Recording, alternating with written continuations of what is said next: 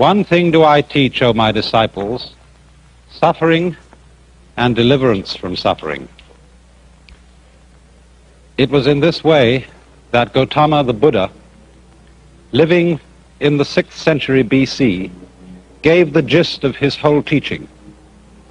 And it's for this reason that many commentators and critics of Buddhism have called it a way of escape, because of its tremendous concern with the problem of human pain as the fundamental problem of life and the means of deliverance from pain. But I believe this is really a very mistaken criticism, because there is nothing that is so much the very essence of suffering as the fear of suffering itself. And if the doctrine of the Buddha were fundamentally based on an obsession to get rid of suffering, it would be a kind of self-contradictory vicious circle. This is very well illustrated by another of those stories which I tell from time to time, where a student came to his master with the question, "It is terribly hot, and how shall we escape the heat?" In other words, this was a symbolic question, asking about the whole problem of the heat of suffering. It is terribly hot, and how shall we escape the heat? And he answered, "Go right down to the bottom of the furnace." "But in the furnace," said the student, "how do we escape the scorching fire?" And the master's final word was, "No further pains will harass us." Now you might say then that the attitude of the Buddhist philosophy to suffering is not at all one of turning away from it, of solving the problem of suffering by turning one's back on it and escaping it. Rather, its whole attitude is that the solution to the problem of human pain, whether it be physical or whether it be moral, is to go right into it. Now, in the Buddha's doctrine, pain, or suffering in its most general sense, is designated by this word dukkha in Sanskrit. Dukkha is the opposite of sukha. And if you break the word down, du here means what is disagreeable, painful, bitter, and ka means condition. Su means what is sweet. So you might say this is bitterness in contrast with sweetness. And the first proposition of the Buddha's teaching, what is called the first of the Four Noble Truths, is the idea that life as we live it is fundamentally dukkha, fundamentally a kind of chronic frustration. And man's effort is always to get rid of this and go to that. But the basic idea of the Buddha was that if you have this, you must have this, because these two contrast with each other. You don't experience this unless you experience this. You don't experience this unless you experience this. So if you go after sweetness, you cannot experience sweetness unless there is always as its background the contrast of bitterness. And therefore, the objective of the Buddha's doctrine was not to get rid of pain and put pleasure in its place, but to go to something else which stands, as it were, transcending these two opposites, above and beyond them, which in Sanskrit is called ananda. That word is usually translated bliss, but in a rather unusual sense. There is a poem, again from the tradition of Chinese Zen, which says, "Under the sword lifted high, there is hell making you tremble. But go straight ahead, and there is the land of bliss." And so bliss here has a very special meaning. It isn't bliss in contrast to agony. And I think probably the best way of translating the word ananda is to use the English word ecstasy. Now, then our problem is simply this. How is it that through a profound going into suffering, that is to say, a profound acceptance of it, there can come out of it some sort of bliss. This is the problem we have to understand. Now, first of all, by way of illustration, I would like you to consider a mild but nevertheless chronic form of suffering which we constantly undergo, the experience of fear. What is fear? What, in other words, when you are afraid, are you actually feeling? A great deal of the doctrine of primitive Buddhism, as we have it recorded from the Buddha's own teachings, is concerned with close attentiveness to one's inner feelings and states of mind, a careful watching of them to find out what they really are.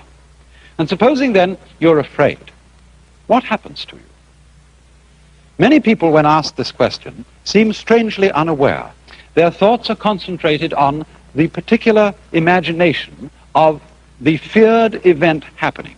In other words, a person is afraid of having a certain sickness, disease, and he keeps thinking of what it might be like to have that disease.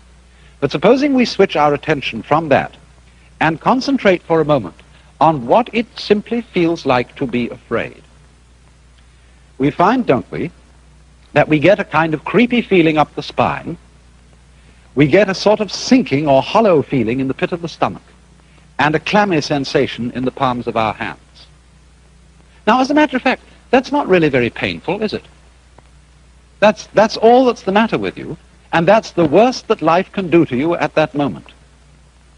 Furthermore, notice something else, that when you have what you call fear, you have also precisely the same sensations that you have in a totally opposite situation, when you have what we call shudders or thrills of delight. They are the same shudders, the same trembles, sometimes even the same creepy feeling up the spine, the same sinking feeling in the pit of the stomach, that a very profound, positive emotional experience can excite. So that we find that our feelings depend for their valuation as to whether they be positive or negative, very much as to the context in which they occur. For example, say a father is playing with his boy, and he gives him a slap on the behind. The boy looks around, and if he sees an angry expression on his father's face, he feels hurt. It was painful. But if he sees his father is laughing at him and was just teasing him, it doesn't hurt him at all. And so it is with all our sensations.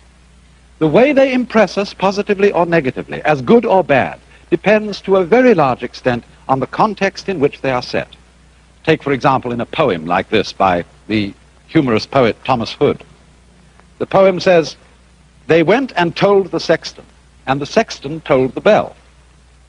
Now, it's the same sound told in either case, but its meaning is completely different because of the context in which it occurs. If the second line had said, "and the sexton told the minister," then it would have had the same meaning in both lines. And just as words change their meaning in accordance with their context, so the meaning of what we experience alters contextually. And so it is this, then, that close awareness of our feelings reveals. In the same way, we can say we weep when we are sad, but we also weep for joy. There are tears of joy and tears of sorrow. Exactly the same tears, exactly the same physical sensation, but what a difference the context makes. And therefore the idea of the Buddha was to become delivered from suffering, not by running away from it, but from looking at the actual concrete reality of what we feel and forgetting the context. Now, of course, this is obviously something quite possible in the milder forms of suffering. But what happens when suffering becomes really acute? Perhaps as an illustration of this, I might turn to a very extraordinary work of art. It is a sculpture of Saint Teresa by Bernini. Look at that face and try and decide what feeling that face is expressing. Is it agony? Is it a rapture of delight which would, as we say, cause one almost to swoon? What is it? Actually, if you look back and see the whole scene, you will see that the saint is confronted by an angel who is piercing her with a dart, the dart representing the divine love. And so the figure represents Saint Teresa in ecstasy, in profound joy, profound delight at the state, the inner feeling of her union with the Godhead. And this is exactly what is meant by ananda, ecstasy, for pleasure and pain in their most intense forms, both producing that we could call ecstasy. A very striking illustration of this has been given recently. Some of you may have heard of the work of a British obstetrician by the name of Grantley Dick Reed, who has many students among obstetricians in this country. For as you know, the pains of childbirth can be some of the severest pains that a human being can undergo. And the point of Dr. Reed's work has been to show that if you change a woman's attitude to the experience of childbirth, if, in other words, you stop calling these feelings pains, and instead you call them tensions, and if before childbirth you train her to relax, to let go of herself, and as it were, cooperate with the tensions that she's experiencing, the whole character of childbirth can be changed.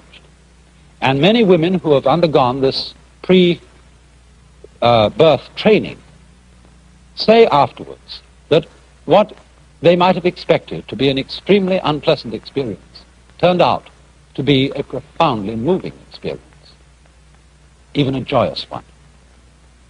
Now, of course, it's pretty clear that we can do something like that when the context of a painful experience is very positive, as it is with childbirth. After all, this is a creative event. But wouldn't it be a very different matter in the case of the pains of death? Would it be possible, for example, to look upon the pains of death as natural tensions, and so have an entirely different attitude to them? I don't know why not. After all, we fear death, we have a negative attitude to death, largely because of social conditioning. It's what we've been taught.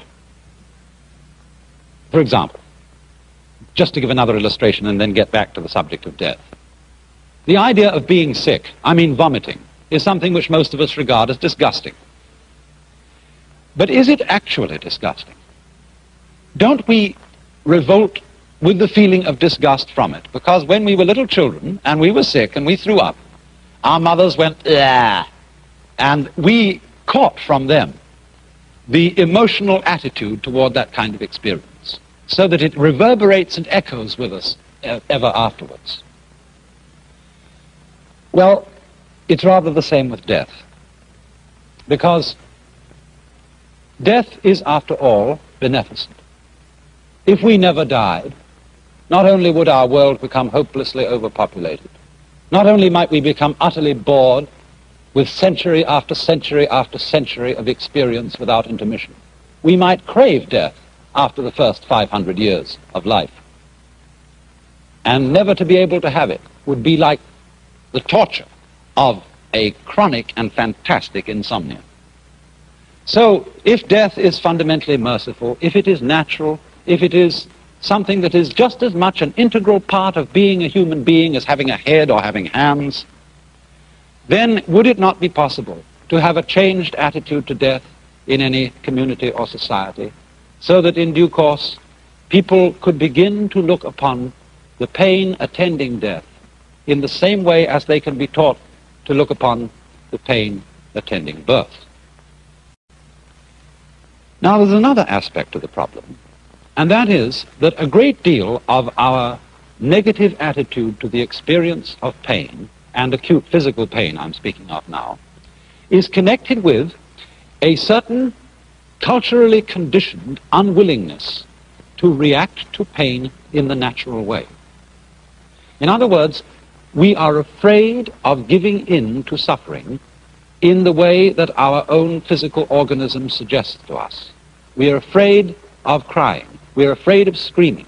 We're afraid of going into those very undignified motions which constitute the human being's reaction in pain.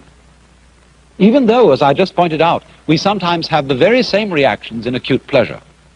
But we are fundamentally ashamed of pain because we are taught that giving in to pain, weeping or something like that, is unmanly, sissy, or something like that. Now, it's a very dangerous doctrine that a human being should always be rigid in conditions of suffering. I often like to quote a passage from that Chinese philosopher, Lao Tzu, Lao-Tzu, which says, "Man at his birth is supple and tender. In death he is rigid and hard. Plants when they are young are pliant and soft, but when dead they are brittle and dry. Thus, tenderness and softness are the companions of life, but rigidity and hardness are the companions of death." In other words, there is strength in weakness. Consider a cat. When a cat drops off a tree, what does the cat do? Does it go rigid? Does it say, "I'm going to be a real tough guy and meet the ground without flinching"? Does the cat stick out its feet like this? No. Because if it did, when it hit the ground, it would be just a broken bag of bones. When the cat's in midair, it relaxes. It goes with it. It becomes weak. And so it hits the ground with a soft, heavy thud and is unharmed. Think also of water. Water was one of the basic symbols of Lao Tzu's philosophy, to be like water. Nothing in the world is softer and more yielding than water, and yet at the same time, nothing is like water for overcoming and wearing away things which are hard, like rocks. And thus, if you put a knife into water and you try to cut it, what happens? The water gives completely to the knife. The water closes up wherever the knife went. And although you strike at it as hard as you like, you can never create a wound. So it is, you see, because of its softness that the water triumphs over the hardness of the knife. So then it's the same with human beings. Unfortunately, we are so brought up to mistrust our natural feeling reactions to certain experiences. We are conditioned to believe that we will suffer less, that we will somehow triumph over pain if we hold our feelings rigid. But you know, our reactions to pain are, in a way, therapeutic. They're healing, just like fever. When we have poisons in our blood, the natural defense mechanisms of the body send up our temperature and in this way boil out the invading bugs. Now, it used to be thought that when people had fevers, this was the disease. The fever itself was the disease. And so, once upon a time, doctors used to give medicine to take away the fever. But by taking away the fever, they very often killed the patient, because they took away the defensive action of the body to drive out the disease. And so in just the same way, if one refuses to react in the way of nature to invasions of pain, so too one may shatter the body beyond what it can stand. It's the same thing, you know. No bridge will stand up unless it has give. If a steel suspension bridge is built so firmly that it doesn't sway in the wind, that bridge will come crashing down on the first gale. It's just because there's give in it that the bridge is strong. Take a great building like the Empire State. The Empire State also has a sway in it. And if it didn't have that sway, it would be a very insecure structure indeed. So then, when we are willing to react to pain as our own natural feeling suggests, if we're willing to scream, if we're willing to weep, if we're willing to wriggle and writhe as pain suggests to us to do, a very strange thing happens. The very willingness to react in that way often makes it quite unnecessary to do so. Now, you may say I'm just talking big, and the only way I can prove what I say is the next time you have a toothache, the next time you have any serious pain, see what happens if you do this. If you, as it were, go along with the pain and don't try to fight it, yield, become weak, and you will discover the strength of weakness. So then you see, this is not really an escapist philosophy at all. It is most definitely a philosophy of keeping in mind the actual reality of the situation in which you find yourself. I don't know what could be more realistic than this, what could be more fundamentally facing the hard facts of life. One keeps his attention on the actual concrete fact that is happening as distinct from our socially conditioned and inculcated ideas and attitudes about it. And this is really facing reality 100%. And so, there come out of this two basic results. The first is that when we don't resist pain, we don't set up a vicious circle in connection with it. Take the pain of fear again. Supposing you're in a situation where the doctor has told you you have to have an operation. And of course, if you're going to undergo this operation in the best way, you need to be rested, you need to have plenty of sleep, you need to be strong, and so on. Well, fine advice, isn't it? Because the moment you know you've got to have an operation, you're liable to get a bit frightened, and then you know you ought not to be frightened. You ought not to stay awake at nights and worry about it. You need sleep. Then you get afraid, you see, because you're afraid.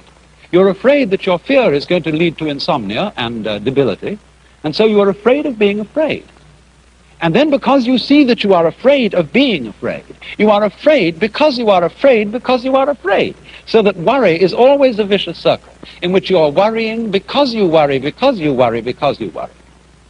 And this, as it were, builds up a whole chain of reactions which makes the pain of fear worse and worse and worse. So then, if at any point in this link we can, as it were, be willing to be worried, and then you don't worry about being worried. Be willing to be afraid, then you don't have to be afraid of being afraid. And so this, in other words, diminishes the total amount of pain, because it doesn't allow the painful situation to build itself up and up and up and up. In the same way, if somebody stuck a hook into you and you pull away from it, well, the hook goes more deeply into you. But if you're caught like a fish on a hook and you go with the hook, this reduces the amount of tension. And this works backwards all the way down the line. Now, there's also a second result. And that is that when our mind, our consciousness, our attention is fully focused on what is, on the actual situation, as I said, we are free from various thoughts about it and associations with it that bring up a context which makes the experience painful. So you might say that this is an attitude of taking things as they come, one at a time. For example, many of you who are not blessed with dishwashers have to wash many dishes day after day. And when you've been married as a woman for, 10 or 11 years, one day you're sitting there at the sink, utterly weary of the whole thing. And in your mind's eye comes the immense pile of dishes which you've had to wash day after day in the past. There they are in your mind's eye, standing up, piled forever and ever on the draining board. And also in your mind's eye is that enormous pile of dishes that you're going to have to wash in the future. And you think, my life is that of a mere drudge, washing dishes, washing dishes, washing dishes, and there's no end to it. But if you were realistic, you would see this. You have only one dish to wash in your life, this one. You can only wash one dish at a time, and that's the only one you have to deal with. It's the same with climbing a mountain. If you start to think as you climb, oh, what a lot of steps to take, then the task becomes utterly oppressive. Or if, for example, you make a New Year's resolution and you say, well, I'm going to go on the wagon. I'm not going to drink anymore this new year. And if you say, this whole year I will not touch another drop of drink, well, of course, the old devil immediately brings to your mind 365 days of not drinking anything alcoholic. And that's overwhelming. Don't tempt the devil that way. One conquers the problem by not drinking this one and saying nothing about the next. So with the climbing of the mountain, taking each step as if it were the only step to be taken. And so, in the situation then, where there is the experience of agony, whether it be physical or whether it be moral, the way out is, in a way, suffering that agony as if this were the only thing in the whole world to be done. By going right down to the bottom of the furnace, no further pains will harass you. It was also so, isn't it, in Dante's Divine Comedy, when Dante and Virgil find their way out of hell by going down to the very center of hell. I like to illustrate this with another of those Zen stories. There was a monk who got news that his mother had died, and he was weeping. And another Buddhist monk said to him, you ought to be ashamed of yourself. You, a monk, still showing worldly attachments by weeping.